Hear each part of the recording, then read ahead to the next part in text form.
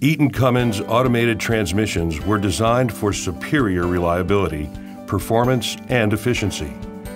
This driver video will get you started as you head out on the road in your international LT truck.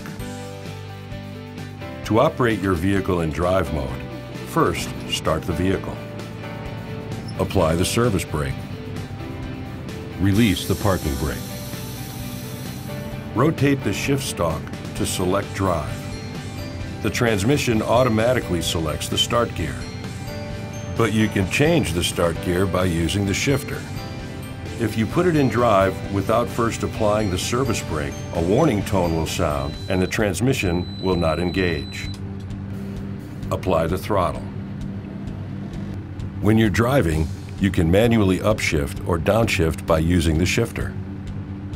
However, if conditions aren't right, your shifts may be denied by the transmission and you'll hear a tone.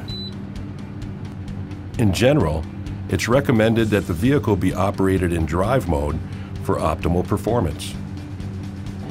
When you're ready to stop, apply the service brake. Come to a complete stop. Select neutral on the shifter and pull the parking brake.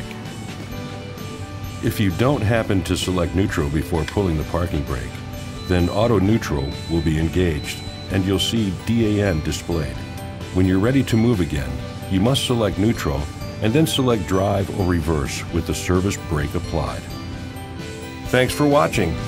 Please see our other Get2Know videos for instructions on additional modes and on operating vehicles from other manufacturers.